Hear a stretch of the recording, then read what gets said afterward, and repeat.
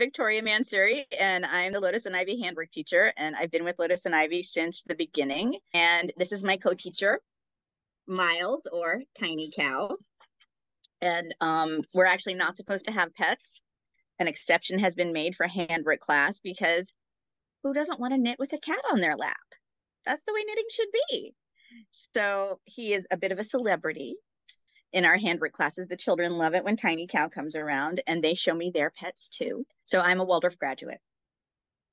I started at the Washington Waldorf School when I was in first grade and went through 12th grade. I pretty much knew I wanted to be a Waldorf teacher when I was in high school. It was either that or an actress. So I graduated from the University of California at Davis with a degree in English and in theater.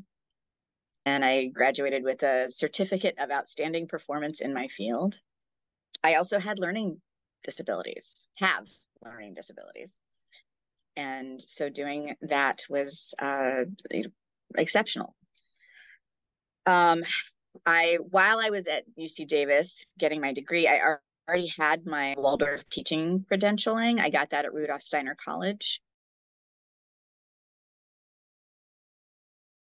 My reasoning is that, some years, decades from now, when the children who I have taught in first grade are trying to save the world as CEOs and farmers and teachers and parents, and they're told that they have limited resources, instead of going, oh no, we can't do it, they say, oh, that's not a big deal. We can create all sorts of different things out of one resource.